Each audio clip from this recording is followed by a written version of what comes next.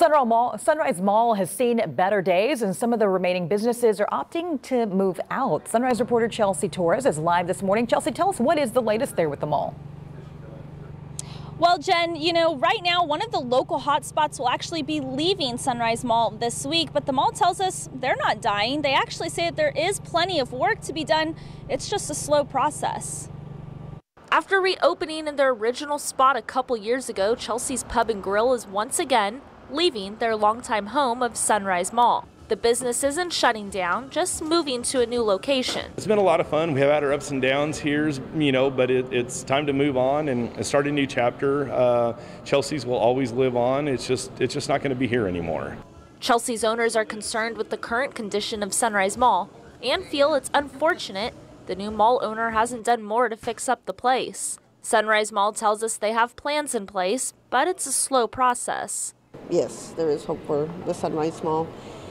It's just coming along slowly. We are starting a project next week with outside the workforce, so the public will see that.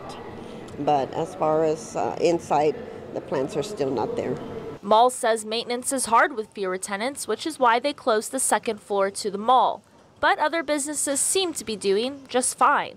3, 2, 1, go, go, go. Tactics, a first-of-its-kind tactical laser tag that was brought to Corpus Christi just a year ago. Owner Dan Wallace says business has been great. We just wanted to get established in the city, and it's really allowed us to grow. We've increased month after month of being here, and actually we've outgrown the space, and we're going to expand into another location and stay here in the mall as well. While some businesses do just fine, the mall itself shows few signs of life.